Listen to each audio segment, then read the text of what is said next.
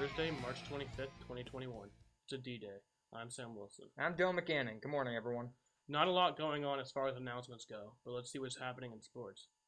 As the madness of March continues, we are now left with 16 teams. In the school-wide bracket challenge, we have a very close race as we approach an end to the tournament. If everyone were to win out, we would see Forever Orange as our school-wide bracket champion.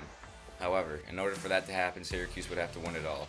So I think I can speak for the whole school and say no one would be too disappointed if Forever Orange snagged that bookstore swag. Boys volleyball improves to a win streak of 4 after a victory over Beeville. All 10 seniors contributed to the win. Looking into the future, the JV football team looks to win tonight in their matchup versus Henniger. Good luck, guys. That's all for sports. Back over to you guys. Thanks, Christian. For lunch today, there will be homemade macaroni and cheese, carrot coins, and raisins. That's all for today from the CNS Morning Show. I'm Dylan McGannon. And I'm Sam Wilson.